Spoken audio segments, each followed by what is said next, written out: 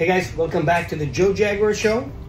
I got something here that I want to show you guys. Let's talk about this William Optics 110 millimeter ED. It's a Megrez, a refractor, and let's take a look at it.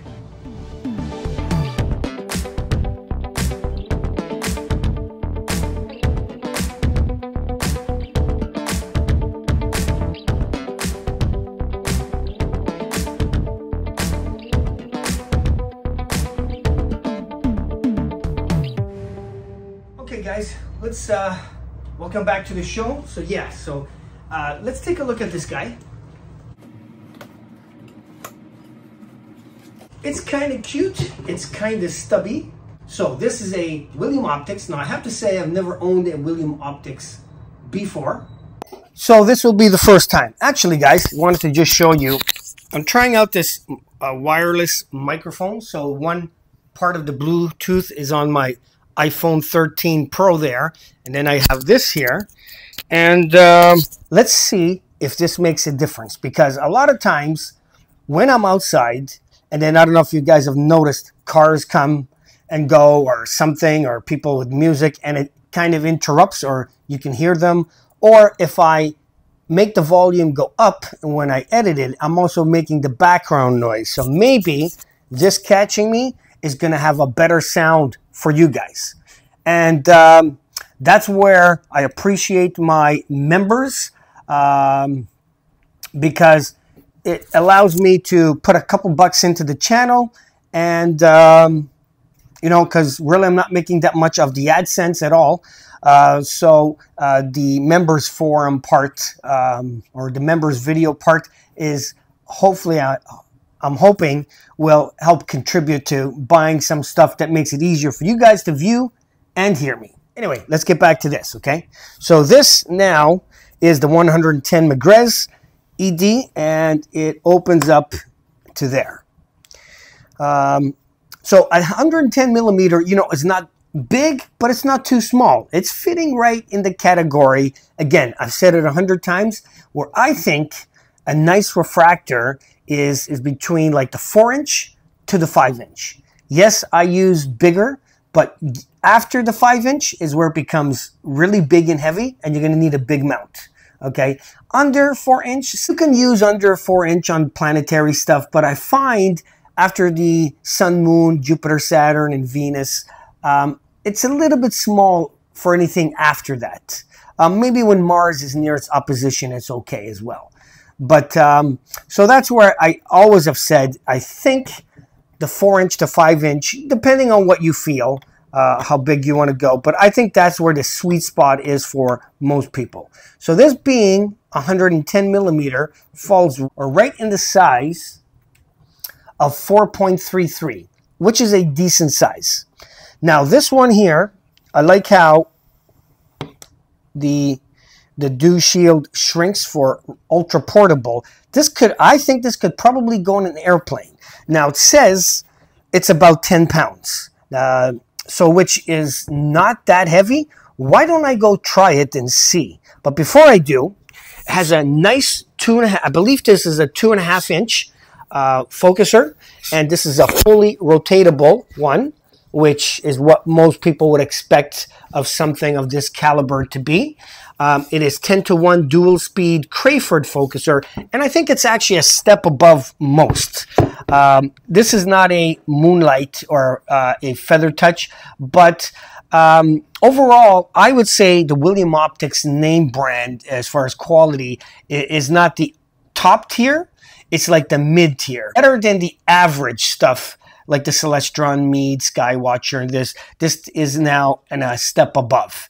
But it's not as high as like a Takahashi, Astrophysics, TMB, or Tech, or something like that. But it is a bit above the normal stuff. They do come in 3 colors, and that's one thing where I think William Optics is kind of neat. It might cost them more money to produce, but they have the gold trim, and then they have a blue trim and a red trim. So basically there's 3 different trims that you can get it, whichever one you like, I guess. Sometimes people the blue and the red are very flashy, and some people don't want to be flashy. So some people get just the gold trim because it's not as flashy or as loud as the other ones. But if you want to be a little loud and flashy, go ahead. I kind of like the red and blue. They're kind of nice. It stands out, which is nice. But maybe it cost them a little more to have 3 different versions of the same scope type of thing. But anyway, it is what it is. This one's coming with a 2-inch diagonal, rings, and kind of like an Antares Vixen bar. And let me show you, before I weigh it, the front lens so you guys can see it. So I don't know if that light is showing. Okay, there we go. That's what, it's a nice ED doublet. So I don't know if this is going to be a true APO, and the reason is it's very short and wide. It's I believe it's f5.95, so almost just shy of f6. So which means really this was made for the imagers, and imaging has been, you know, really big in the hobby for the last 10 years, 15 years. It's blown up, you know what I mean? Because you could just capture so much more than our eye can see. So f5.95 is really an imager scope, but probably you should be able to do some visual with it, some planetary work, but being so short and it's a doublet, might have a little bit of false color, a little bit of fringing, but again, it depends how well they made it, how well they polished, figured that lens, and what type of mating element they used.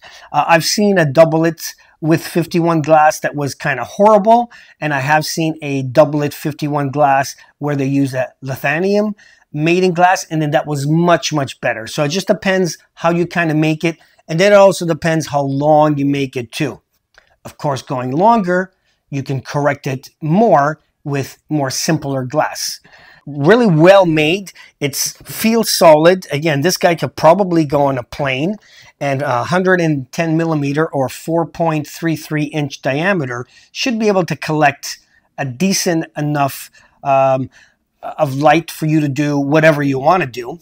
And being that it's a little bit less than f6, it's already really wide. But I also believe they do make a flattener corrector for this guy. Well, it's actually for the 80s, 90s, and the 110.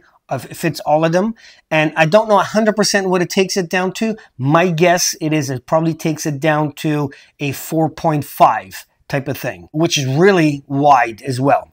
But anyway, let's go see if the manual was right, and it's 9.9 pounds. Let's just say 10 pounds and see where we're at. Yeah, I know what you guys are going to say. Like, hey, Joe, isn't it time you get into a digital or a nice fancy weight or scale? You know what? I really don't care for the scale. I almost never weigh myself ever. So it is what it is. It's a, okay, exactly 10.5 pounds. Now, probably because a diagonal doesn't normally come with it. So it just depends on that and how big your rings are. But 10.5 pounds, I said it's 9.9, which is 10, basically. Comes with a nice aluminum case. Everything fits in it exactly. So it's just good that you can carry it all. Now, you probably don't need a huge mount for this guy. Anything like probably, well, even a CG4, if you guys want to put it on, which is a 20-pound capability, should easily handle this because it's half the weight. Now, maybe for imaging, you want to probably go at least a CG5 type of mount or an EQ5 type of mount, which is a 25 payload. So you're actually above that 50-pound once you put your imaging gear on.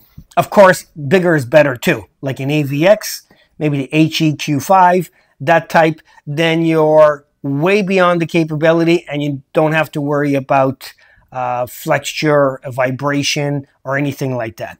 But whatever you guys want to use it on, fine too. I guess being this short and wide, why not use it on something like a Twilight, Explorer Scientific that is, and then maybe use it for the daytime. A little bit heavy for daytime use, but not unwielding. It's not too heavy, I guess. I've used bigger on daytime. Daytime's not my forte, per se.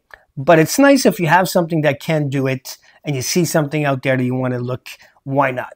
Should probably produce a big field of view. That's about it, guys. That's it for this episode. So let's try on the next episode. Let's try this guy on Saturn and see how it looks visually. Again, it's more of an imaging. I would say at least a 3/4 imaging. You could probably do some visual. It's not a planetary scope per se. It's probably made for wide field views of deep sky stuff, but probably can handle some planetary work or high power as well.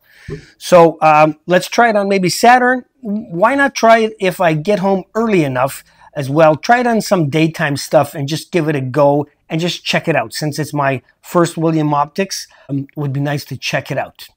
Anyway, guys, if you know anybody getting in the hobby, or if you know anybody maybe that's wanting some information on this particular telescope, share my link with them, my channel with them.